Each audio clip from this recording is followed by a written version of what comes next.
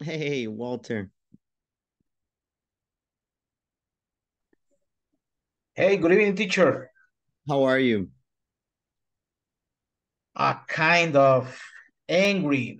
I have Oh, some problems in order to try to pay my membership of a credit card. mm-hmm. Yeah, I have some troubles a couple of hours ago. Mm. Yeah, I always revert that charge, but this month is an exception. The bank is charged that that fee, that charge in my statement is so difficult try to revert. You have to, yes, it's a lot of work and you have to explain and you have to ask. And I don't know why, and always, well, not always, but usually they revert the charge. Yeah, So for me, yeah, is more difficult the process than automatically, only automatically revert, and that's it. yeah, yeah, yeah. But today was difficult to me, but I had to call and explain that because the process always deal over the WhatsApp and WhatsApp and I will automatically revert the church. But today I had to call and explain. Oh my God, it's so difficult. It's angry. Yes, I can imagine. I And happen always with Banco Agrícola because a membership is every 3 months. Yeah. Yeah, this is a problem. Exactly, exactly. With and it's only with those banks that and they always have, oh, but you have to spend so much, and if you spend, then we Yeah, do. It's not a problem. And I think yes, but is why not just have it for free? I you pay interest, you pay for the car, you pay for other things. So for me, it's yes. better. Mm-hmm. It's angry that situation and that a bank happening in Banco Agrícola. I don't know. I was working at that bank, even though sells Oh, credit wow. card, but I discovered some ways in order to don't pay membership. I have my credit card for 10 years and never pay any memberships. That's But today, oh, probably I will pay, but I hope no. oh, yes, I can imagine. I can imagine how upset you were. I Yeah. want to hit them hard. Yeah. Okay. Well, I'm glad that you connected, and I'm glad that we have a couple other people here as well. I see we have William and Sandra and Nicole. Today, we're going to go ahead and continue our different types of questions. Remember, yesterday we saw two types, and we saw function and attitude. Today, we're going to be looking at organization and connecting content. To help us a little bit, we're going to review how the two topics of organization and then of connecting content. Okay. Okay. And then we're going to practice some exercises. So the first part is organization questions. Let's take a look so that we can remember what they are and how we use them. Okay.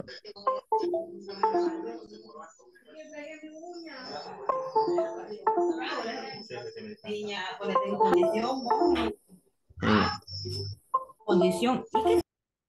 There. Okay. I think now you can hear better. Yes. Okay. Hi, welcome back. This time we'll go over organization questions. Organization questions ask you to show understanding of how a lecture is structured. You can recognize organization questions because they often include phrases such as, "Why does the professor mention?" or "Why does the professor discuss?" These kinds of phrases show that organization questions are often asked about the examples in a lecture, so it helps to listen for examples. and think about why the professor is using them. Now let's look at a sample question. Okay, so if you recall, this type of organization question is the purpose. Why do they mention that? Like, what is the purpose of talking about that? Why did he give this bank as an example, or this person, or this country, or this book? That is the purpose of this. Organization questions are, what is the function of that? What is the relationship from that example and what they are saying? This is the important. Now, I remember Walter asked yesterday, is not normal to write. You will always have multiple choice. In this part, you will not be writing. It will be multiple choice as the others. So you don't have to worry about, what if I have the right spelling, the right word? No, always is going to be multiple choice. Here we go.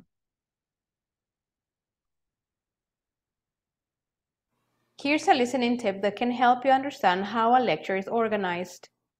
Listen for signal words that indicate that introduction, major ideas, examples, and the conclusion or summary. These might be sequence words like first, next, and then, or they might indicate time or chronology like before, during, or since, or they could show cause and effect like accordingly or as a result. These signal words are good cues for when to take notes. Skill building tips. Listen for signal words. Introduction, major ideas, examples, conclusion. First, next, then, second, finally. After, at last, before, during, now, since, obviously, of course, accordingly, as a result, because, for example, for instance, in conclusion, to summarize. Now, as I mentioned, I just want to help you remember that in organization questions, in these type of questions, the best way is listen for an example. And then when you hear an example, why this example? Start thinking. It's almost impossible to remember all of the words. For example, the word first and then and during and all of these. It's great. It's great because it'll help you. It'll help activate your listening. But the main idea is why those examples. That is the clue, and that is the thing that's going to help you the most. Okay? Any questions about organization questions? It's clear?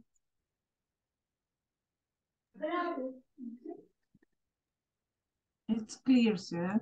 All right. Yes, it's clear. Excellent. So, and then we have the second type of questions for this evening, which are connecting content questions. Okay? Here we're going to rewatch the video just to make sure that we remember, and then we're going to practice. Finally, on this course, we'll take a look at listening connecting content questions. Listening connecting content questions ask you to show understanding of the relationship among ideas in a lecture. Connecting content questions may require you to fill in a chart or table. Or they may ask things like, what is the likely outcome? These type of questions will ask you to put together information from different sentences or different parts of the conversation or lecture. You may be asked to identify things like steps in a process or cause-effect relationships. Or you may be asked to classify items in categories or make a prediction. Connecting content questions, steps in a process, cause and effect, classification, make a prediction. Now let's look at a sample connecting content question. Okay.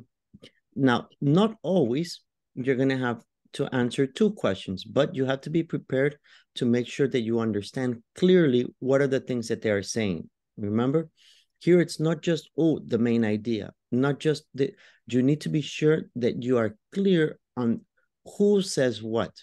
So how are they going to trick you? Well, it's so hot. How do you feel? And then, I think it's okay. Did the man say he felt hot, or the man said he was okay? They're going to trick you by giving you the answer that was spoken, but not necessarily the person that said it. And that's where you have to be careful. right?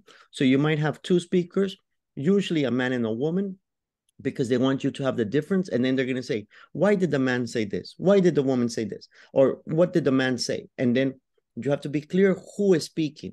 Or they're going to say another example. Oh, my mom was angry because I didn't wash the dishes. What did the man say? Oh, A, he didn't wash the dishes. B, his mom was angry at him. And then this is where you have to be careful in the listenings. It's okay, the connecting content questions? Yes. Okay. Yes, sir. Good, good. Remember, the tip is you are going to hear information from the conversation, but not all the information is from the speaker they're asking you about. That's the difference. Not necessarily is that speaker.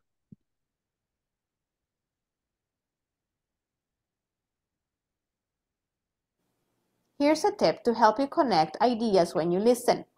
When you listen to recorded material for the first time, stop the recording at various points and try to summarize what has been said. Then predict what will be said next. So it's all about getting it and making the prediction. Today, we're going to be practicing those two types of questions first. We're going to practice organization and connecting questions. So connecting content questions. So the first part is organization questions.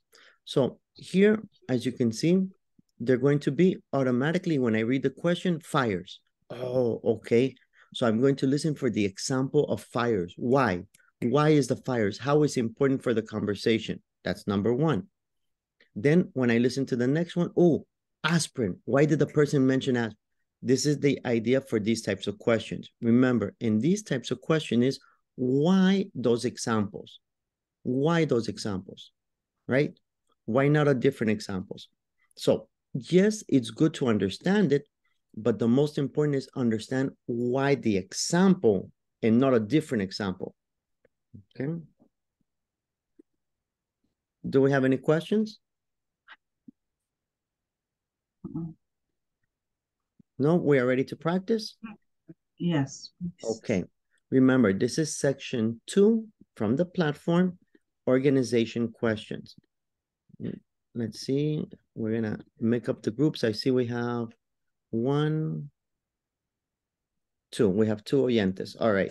So we make sure that we divide them up into the different groups. 1, 2. Okay, I think we're okay with that. Let me move just a little bit more.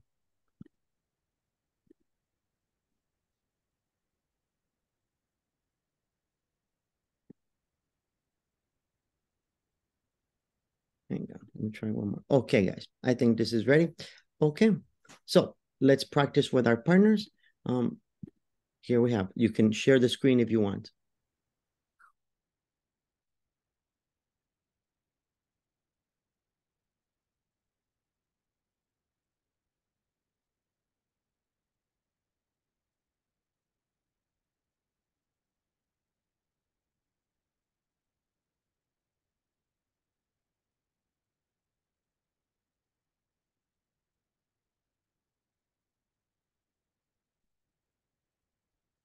For those of you that are watching the video, here we have the opportunity to listen and answer the questions. It used to be that the safety of a house was judged simply by whether it stood up or not. Well, things have changed. During the 20th century, people began to build houses with synthetic materials. And unfortunately, these materials have proved over time that they endanger the health of the owners or the house's occupants, since the owner doesn't necessarily live in the place. So, what are these synthetic materials? Well, asbestos, for example. Asbestos, which was used as roofing sheets and paneling. This was found to cause memory loss. No, I'm sorry. It causes lung cancer. Asbestos has been found to cause lung cancer, and formaldehyde causes memory loss. Formaldehyde was used in insulating foams, synthetic resins, and glues in things like plywood, chipboard, hardboard. Formaldehyde used in this way causes damage to the nervous system and, as I said before, memory loss, severe memory loss. Then there are wood preservatives.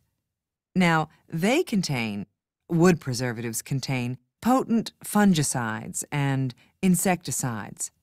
These cause cirrhosis of the liver, bone marrow atrophy, and nervous disorders. I'm really painting a bleak picture, aren't I? And that brings us to paints. At one time, lead was the major ingredient in paint. You may think that when lead levels were restricted due to lead poisoning, that was the end of the problem. Now, get this.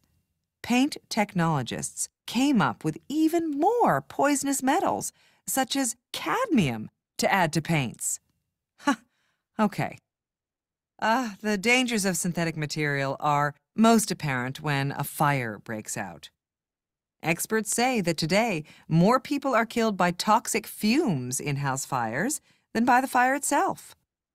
We may have used a lot of synthetic materials in house building, but in fact, for every synthetic material used in a home, there's a biological or natural counterpart. Okay, well, we can't very well go and tear down our houses and start from scratch. However, there are ways to recognize and safely remove some synthetic material and replace it with natural alternatives. 1. So why does the speaker mention fires? Is it to illustrate how unsafe wooden houses are? To show other ways in which synthetic materials are dangerous? To let people know about the toxic fumes when using natural alternatives? Or to demonstrate what happens when cadmium is added to paint?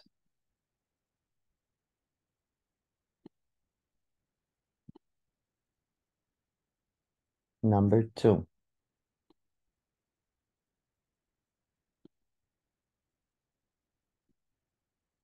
Why does the speaker mention aspirin bottles? It's been said that necessity is the mother of invention, and this may be true in some cases, but most things that people need already exist. We inventors tend to be a group of dissatisfied people. We see the drawbacks of products that are already in existence. I think most people do. Think of something that annoys you, your partner leaving the cap off the toothpaste, for instance. Now, the difference between most people and an inventor is that while most people grumble, an inventor starts to visualize solutions. We really get swept away with this enthusiasm, this passion for remedying the problem. We aren't grumpy, unhappy people. Let me say this. We may be dissatisfied, but we also tend to be very optimistic problem solvers. One has to be optimistic, extremely optimistic, to persist through the inevitable failures. Why? Because we fail a lot. But inventors thrive on failures. Where most people get discouraged and give up, inventors use failures as stepping stones to new approaches, and then to eventual success. I shouldn't say success, because once the invention is completed, we often see another fault. Sometimes, in fact, an invention brings about a change that requires another invention. A case in point is the aspirin bottle. Small children manage to get into aspirin bottles with, unfortunately, sometimes fatal results. So the child-proof bottle cap was invented. However, arthritis sufferers couldn't open the child-proof bottle to get their medicine.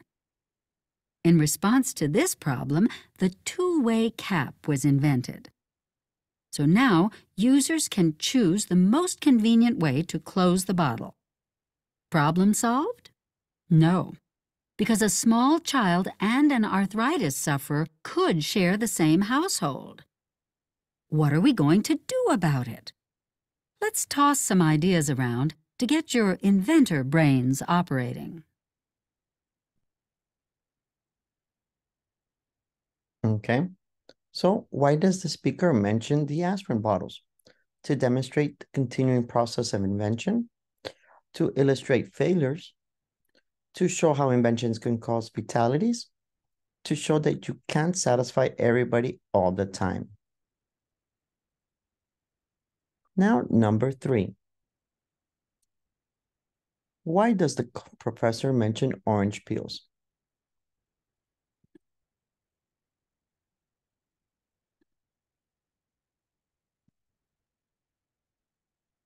One way cultural anthropologists can study a culture is by sifting through garbage dumps. Garbage is the remains of what a society used or threw away. Let's take, for example, an orange peel. What can I tell by looking at an orange peel? Well, I think you could possibly tell whether that orange was eaten or made into juice. Okay, good. Let's imagine that we have a pile of orange peels, okay? This pile of orange peels indicates they were squeezed to make juice. What information can I gain from that? You could find out, count those peels and estimate the number of oranges used. Enough for 2 glasses may indicate a single person or a couple. And enough for a couple of quarts might indicate a family. Good. So we can make estimates on numbers of people. We can make even more assumptions. For example, what could we infer if there's enough for 50 people? What would a seasonal change in the number of peels indicate? As you can see, an analysis of what's discarded can help us map out patterns and give us insights into human behavior. Unfortunately, or fortunately, depending on one's point of view, much of what's thrown away is organic. So when we're sifting through, say, the garbage dump of a Paleolithic village, the remains are limited. Of course, there are places where artifacts are better preserved, areas with dry desert air, such as Egypt, for instance, or with freezing temperatures, such as the Arctic regions. Oh, we've run out of time. Okay, I want you to think about, when you pass a pile of garbage, look at it and think about what that garbage can tell you. Tomorrow we'll discuss cultural anthropologists and the issue of grave robbing. Okay, so why does the professor mention the orange peels? To demonstrate what can be learned from them, to show how to find out how much orange juice a family drinks, to encourage people to make their own juice, to demonstrate how studying something organic is preferable. Number 2, why does the professor regret that most garbage is organic? Because our world is being filled with garbage, because it is disgusting to sift through, because it disintegrates, leaves no clues about its cultural origins, or because its preservation is limited. Hang on, my apologies. Because its preservation is limited to the Arctic region. Okay, and the last one, number 5.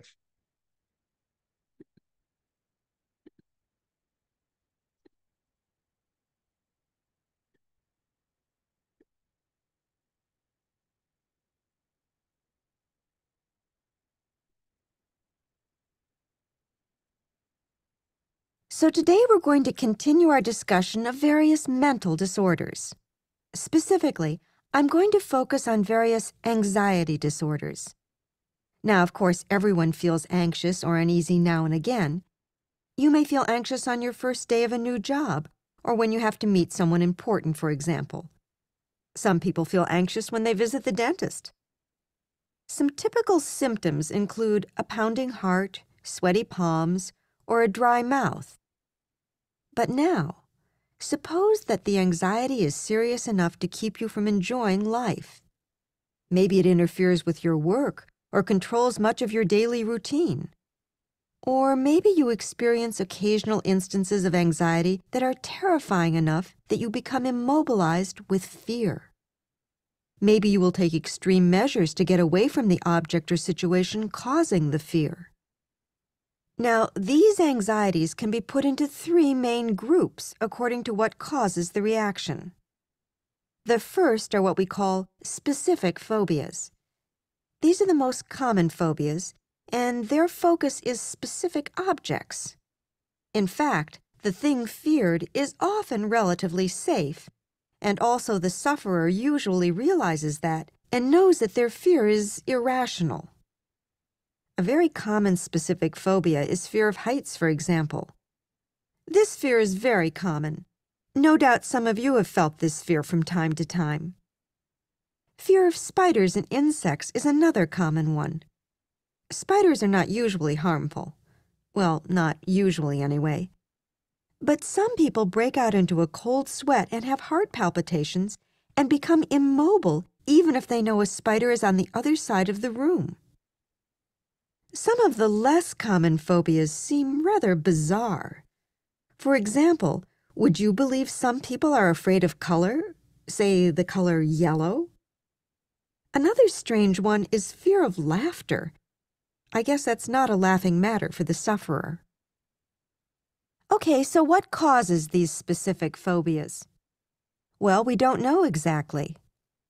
We do know that they tend to run in families, and they are apparently slightly more common in women. Many of them persist. That is, they don't go away on their own.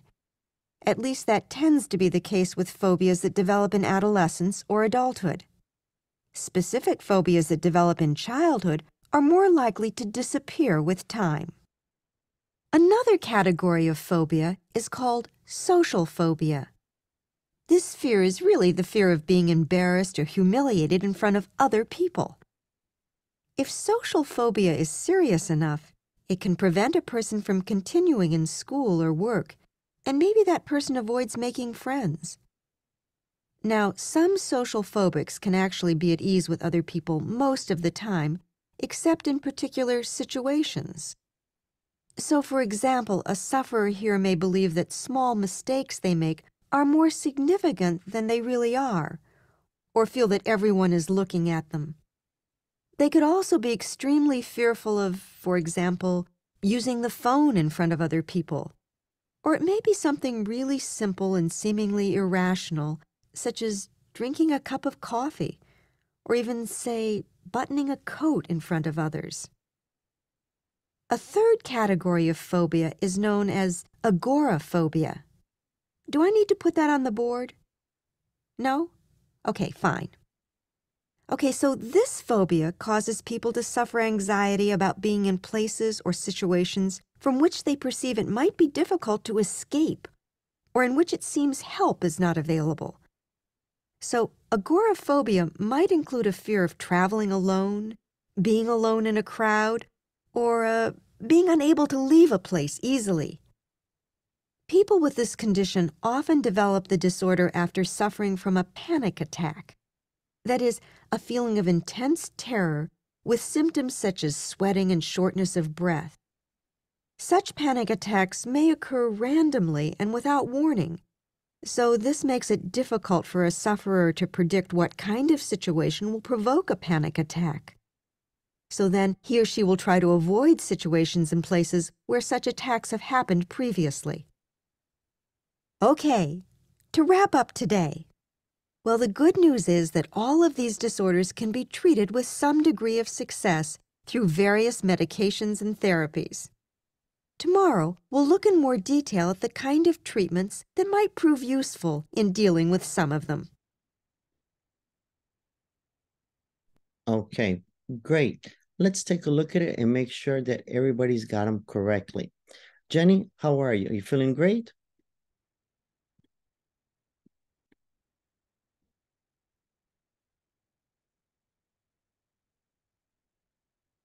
Jenny? Hi. Hey, are you ready? Yes. Okay, did you finish with your partners? I Oh, I have some technical problems. Okay, okay. So you couldn't finish, Walter? No yet. Not yet. Okay, no problem. What about the other groups? Everybody finished? No, teacher. Only 4. Only 4. Okay, don't worry. We're going to get to them. Also problem in order to play the audios.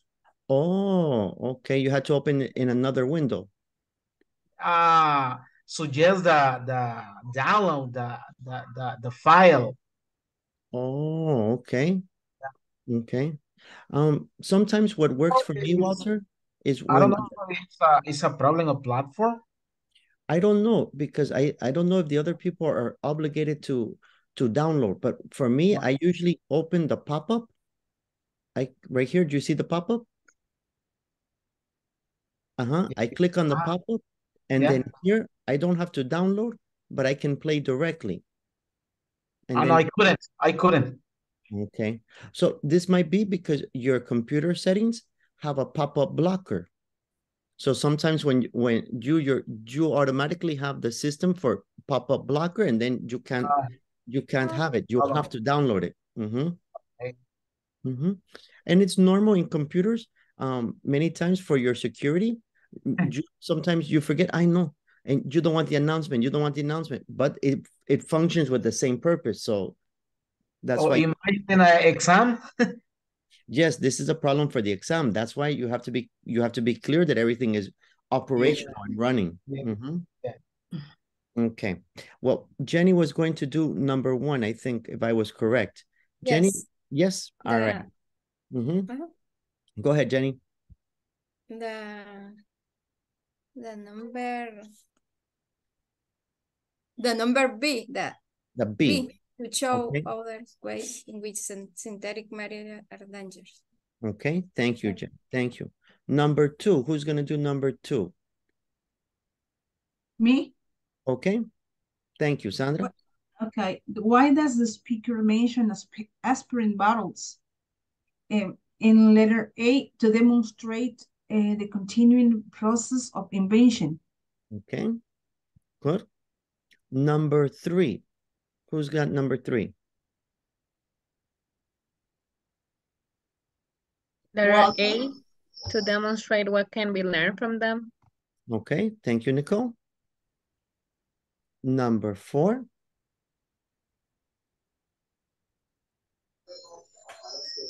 Letter C. Okay, good, because the disintegration leaves no clues about its cultural origins. And I know that some groups couldn't finish the last one. What was number 5? Letter D. Letter B. B, to indicate that it... No, B. letter D. B, okay, to indicate that it is rational to have an anxiety attack in some situations. No, letter D.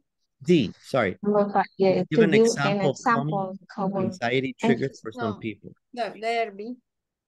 Okay, I see some B. Okay, I listen to both. Okay, no problem. We're going to check in this moment.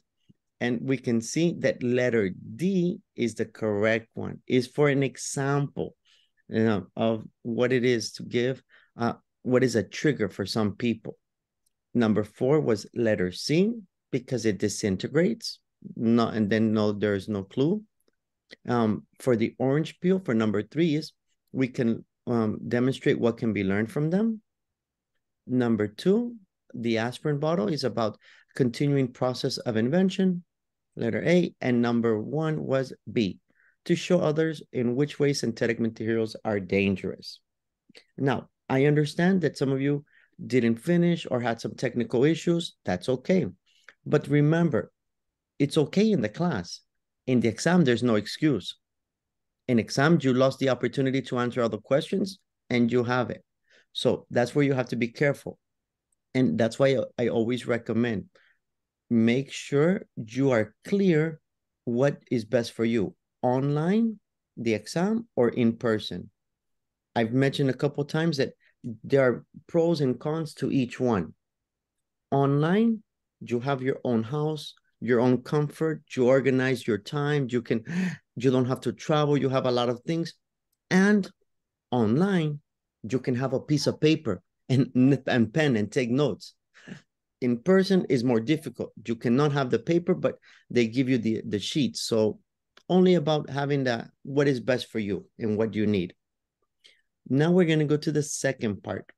The second part of today's listening practice is connecting ideas. Remember, we're connecting content questions. Now here is a little bit more difficult. Why? We're going to be focusing on selecting two. One more time, selecting two answers for the questions. So we have many options. Here is the question. What can be said about fish rubbings? And you need to select two. What is correct? Okay. The same for number 2 and the same for number 3 and number 4. And that's the ones. So here it's one listening is correct. It's one listening, but you have 4 questions. Remember, for each question, you have to find 2 listenings or 2 answers for each questions. It's okay? Okay. Okay. Yes? Okay. So for this one, I'm going to give you 12 minutes. Why 12 minutes? Because the listening, only one listening one time is 6 minutes. It's 6 minutes just for one listening. It's long. And here is where it's necessary for you to develop your skills of what information is important. What are you going to do? Are you going to remember for 6 minutes the conversation and then answer? Are you going to read the question and listen each conversation and answer? Are you going to take notes and listen and then answer? Here's where you have to decide what technique is best for you and the type of form that is easy for you to remember. Are you good listening and remembering? Are you good listening and taking notes? Are you good reading and in the moment making the decision? You have the different options to select. Okay? So this one, you have enough time to listen 2 times, but that's it. Listen 2 times and you have to make your decisions quickly. No, no. You listen and then make the decisions. Okay? Are we ready? Any questions? Yes. No questions. No questions. Okay? Let's go.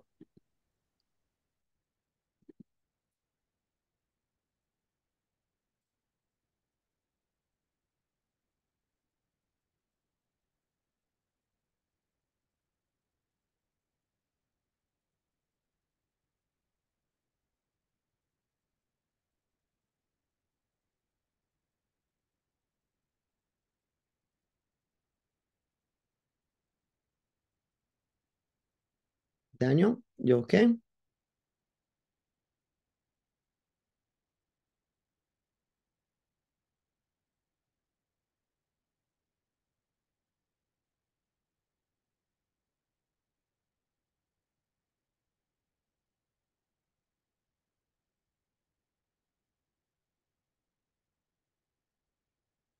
Okay, for those that are listening, now we're going to try.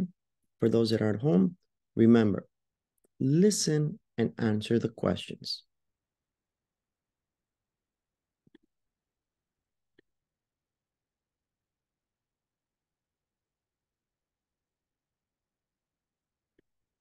One.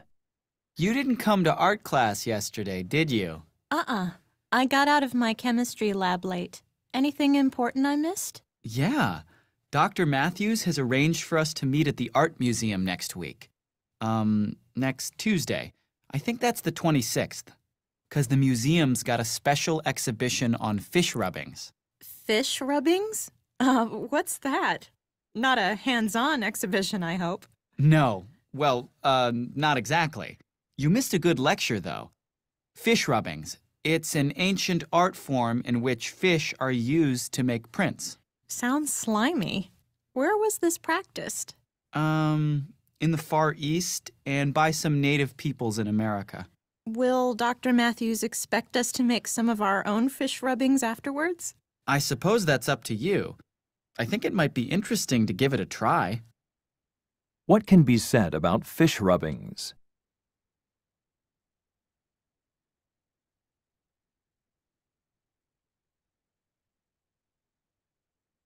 Select 2. 2. Okay. The world's heaviest gold coin is worth millions of dollars.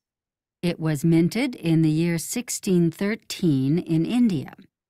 The name of its issuer, Mughal Emperor Jehangir, his name is stamped on the coin. Prior to the reign of this emperor, rulers in India had to obtain permission to mint coins from the caliph, the ruler in Baghdad. Okay? However, Emperor Jehangir changed this tradition. Okay?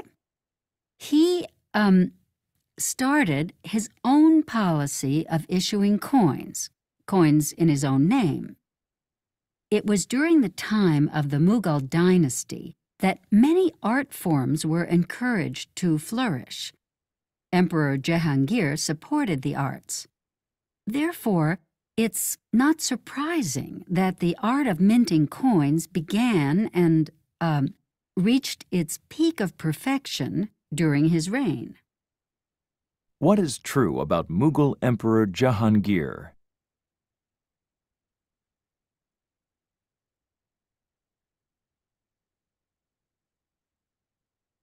Okay. Number 3. When microscopes are referred to, most people think of optical microscopes. These instruments were developed principally to meet the needs of the biological sciences.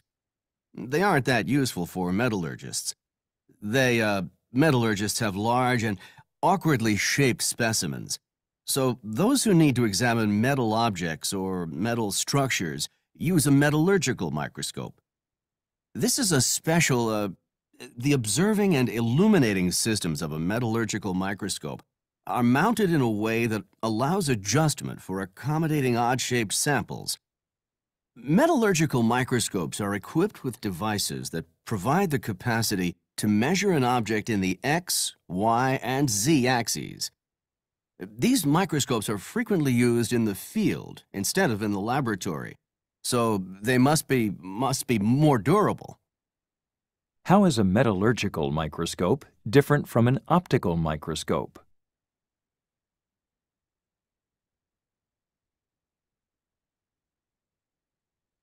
Okay. Number 4. 4. Since people communicate mostly through speech, you can imagine that a defect in speaking or hearing abilities can be an enormous handicap, right? Okay, there are 3 conditions in which communication disorders can result. Any ideas what these may be? 3 conditions. Yes? Well, the obvious condition, I think, would be a physical one. Let's say, like, if someone's eardrum has been damaged because of an illness or an injury, that person might not be able to hear. And being deaf or partially deaf not only affects the person's ability to hear, but also deaf people's speech sometimes isn't all that clear, so that makes it difficult for others to understand them. You bet. If something goes wrong with the speech or hearing mechanisms, communication disorders can result. Sue? Well, I have a cousin who suffered brain damage in an accident, and he can't speak very well. And some people are just born with something wrong. Yes, that's a condition we would classify... We classify it under the condition of abnormal functioning of the brain. Besides accidents, people may be born with this condition, or it can occur as a result of a stroke or a tumor. And the third condition, anybody? Well, some people have been badly shocked, traumatized, and they get kind of emotionally upset, you know. I read about a boy who just stopped talking after he saw this really terrible accident. Good point. Yes, an unusual emotional or psychological problem can cause communication disorders. Okay, so communication disorders can result from, 1, something going wrong with the speech or hearing mechanisms, 2, abnormal functioning of the brain, and finally, an unusual emotional or psychological problem. Now, fortunately, most communication disorders can be improved to some degree with the help of a speech pathologist. What is true about communication disorders? Okay. Great. So now you had the opportunity to listen to everything once and make your decision. This is not normal on the exam, but because we are in class, we're going to listen again and choose the best answer or check your answers to make sure that it's clear for you. 1. You didn't come to art class yesterday, did you? I got out of my chemistry lab late. Anything important I missed? Yeah. Dr. Matthews has arranged for us to meet at the art museum next week. Next Tuesday. I think that's the 26th. Because the museum's got a special exhibition on fish rubbings. Fish rubbings? What's that? Not a hands-on exhibition, I hope. No. Well, not exactly. You missed a good lecture, though. Fish rubbings. It's an ancient art form in which fish are used to make prints. Sounds slimy. Where was this practiced? In the Far East and by some native peoples in America. Will Dr. Matthews expect us to make some of our own fish rubbings afterwards? I suppose that's up to you. I think it might be interesting to give it a try. What can be said about fish rubbings?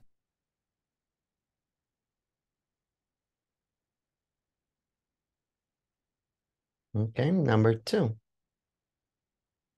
2.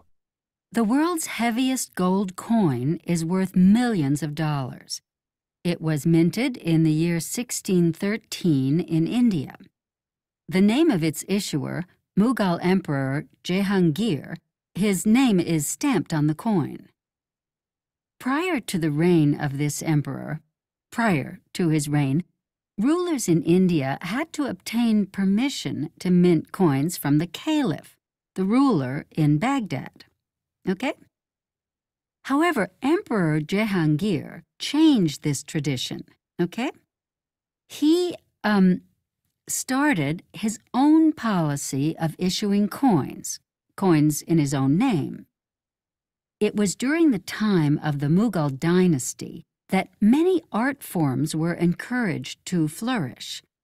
Emperor Jehangir supported the arts. Therefore, it's not surprising that the art of minting coins began and reached its peak of perfection during his reign. What is true about Mughal Emperor Jahangir?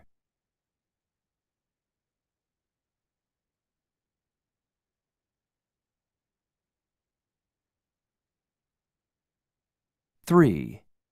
When microscopes are referred to, most people think of optical microscopes.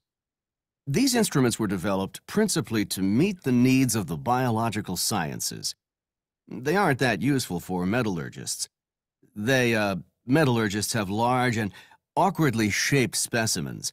So those who need to examine metal objects or metal structures use a metallurgical microscope. This is a special, the observing and illuminating systems of a metallurgical microscope are mounted in a way that allows adjustment for accommodating odd-shaped samples. Metallurgical microscopes are equipped with devices that provide the capacity to measure an object in the X, Y, and Z axes. These microscopes are frequently used in the field instead of in the laboratory, so they must be more durable. How is a metallurgical microscope different from an optical microscope?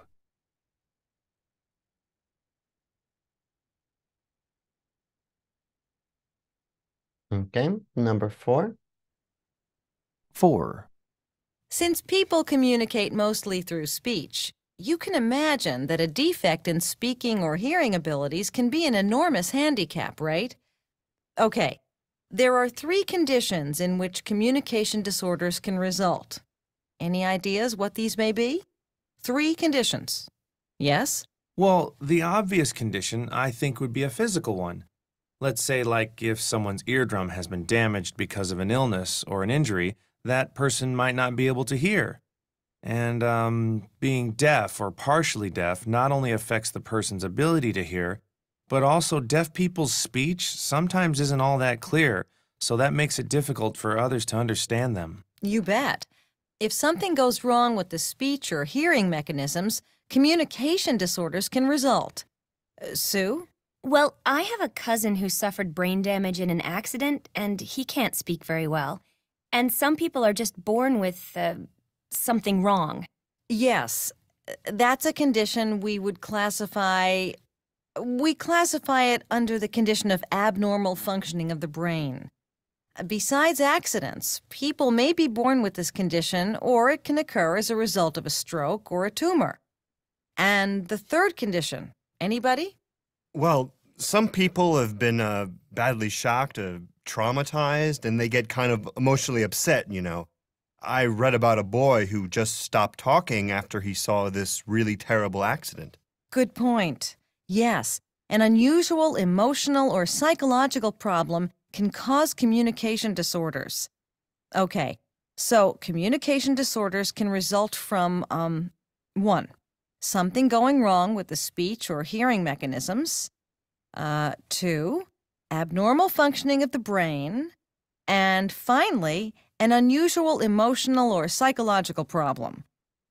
Now, fortunately, most communication disorders can be improved to some degree with the help of a speech pathologist. What is true about communication disorders? Okay. So we had one long audio with many different questions, right? They gave you very little time between each one, but we had the opportunity to listen twice and answer it. So what was 2 answers that they said about fish rubbings? What was it? Was it A and C? A and C? A and Yes. C? Yes. Yes. Okay. Okay. And what was true about Mughal Emperor Jahangir? B and D. B and D. B and D. B and D. Great. And how is metallurgical microscopes different from an optical microscope? A and B. A and B. A and B. Wow. All right. And the last one, what is true about communication disorder? B and C. B and C. B and C. B and C. Okay. So I see that in this part of the listening was much easier for you because I see that everybody got these answers correct. Do you feel better in this type of listening questions? Yes. Yes. Yes, for this one, yes. Yes. Yes. Okay, that's good. That means Yes. that's confidence, so that when you do the exam, you're going to have the opportunity to get better scores in different parts. Okay? And that's the objective. Try to find what areas are difficult and what areas are easy so that you know where you need to practice more and which areas you're doing okay in. Okay. Okay? All right. So in this moment, I'm going to share with you just a little bit so that we can get an idea. Here's a link. Okay. Oh, I see we only have 9 minutes. Maybe not. We won't have time to go ahead and continue with that one, but we can start at least one part. So I'll share here. Okay. Here we can see that we finished that. That means that tomorrow we will be doing listening practice test 2. This is the listening practice to help us. And then we have the midterm. Tomorrow we will not be doing the midterm. The midterm, we will be doing it on Thursday, okay? So remember, the midterm is 10 questions about unit 1 and 2. But tomorrow we will be focused on practicing a little bit more listening. For example, here, the listening practice and several different types of questions about all of that, okay? And also tomorrow, we will also be taking our first TOEFL practice question section. So tomorrow we will take the TOEFL practice questions, and you will have just like an idea of how is the instructions, the reading, the questions, the audios for tomorrow, okay? Right now, we're going to practice the first part of the listening. We have a few moments, so we're going to do the first part of the listening practice test 2. We're going to do number 1. Number 1 says, what can be inferred about the value of circumstantial evidence for prosecutors? So let's listen and see if we can understand what is the value. Okay, so do you want to review that legal terminology that Dr. Bryant went over in class? Okay, yeah. But, I was gonna meet my roommate at the union. We planned to jog around campus for some exercise. You can come along too if you feel up to it. Great, thanks. I'd like that. But shouldn't we review the terms first? Okay, we've got a few minutes, I guess. So, what was the first one? It's burden of proof. What do you remember about that? Okay, well, this one has to do with the fact that in law cases, every person is presumed to be innocent until they're proven guilty, right? Well, yeah, but what else? What's the important thing? And it means that the party that brings the case, that's the plaintiff, has to prove the allegations in order to win the case, okay? Okay. And the defendant, that's the person who's being accused, has the right, or the opportunity, to disprove the accusation. That is, the defendant can show or try to show that the accusation is false and that the evidence used against him or her is weak. So that means that the burden of proof is always rests on the party, the person making the accusation, because the defendant is presumed innocent and so has to be proven guilty. So in a criminal case, it's up to the prosecutor to convince the judge or the jury that the allegations are true. The burden of proof rests with him or her. The prosecutor, that's the government lawyer, right? Usually, but as far as I can remember, anyone can act as a prosecutor. Except in certain types of cases. Anyway, what was the next term you wanted to review? Well, what exactly is meant by circumstantial evidence? Okay, circumstantial evidence. Let me think. Yeah, well, that's like indirect evidence. Yeah, okay. So it kind of implies someone could have been involved in a crime. It doesn't in itself directly prove who did it. So what about evidence from a witness who says they heard or saw a person commit the crime? No, that's not circumstantial. That's called direct evidence. It has to be more indirect than that. Just about everything that is not direct is called circumstantial. Remember Dr. Bryant gave an example? What was it now? Yeah, okay. He gave a couple of examples. One was, suppose a man earns a certain known salary and then makes some big purchases way beyond what someone on his salary could afford. He might buy a luxury yacht or a new beachfront apartment or something. And this happens around the time he is alleged to have stolen a large sum of money. This is not direct proof, but it is circumstantial. It would help build a case against him.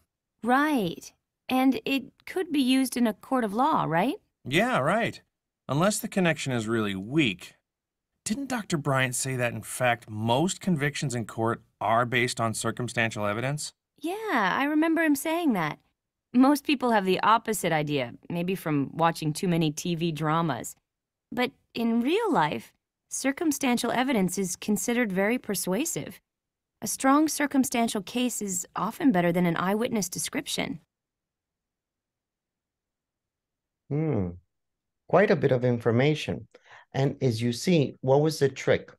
The trick was giving you a lot of information, a lot of vocabulary, a lot of things at the beginning to distract you. But if you read the question first, you are listening for the words. You are listening for the words, circumstantial evidence. And when you hear circumstantial evidence, now you're focused better. But if you don't read the question, what happens? You have to try to remember everything. And then when finishes the listening, then you read the question and you're not going to remember. That's why it's always important. First, read the question. Because it's impossible to remember these long questions or these long dialogues. Here, what do you think can be inferred about the value of circumstantial evidence? I think letter C. Letter C. Okay. Does anybody agree or disagree?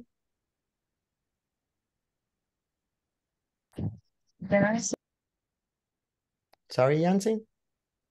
Letter C. Letter C as well, Yancy, okay.